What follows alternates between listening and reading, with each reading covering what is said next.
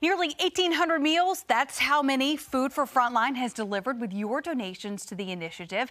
Today, you bought lunch from Shaw's Catering and Events for the Salem Fire, Police, Dispatch, and Administration departments.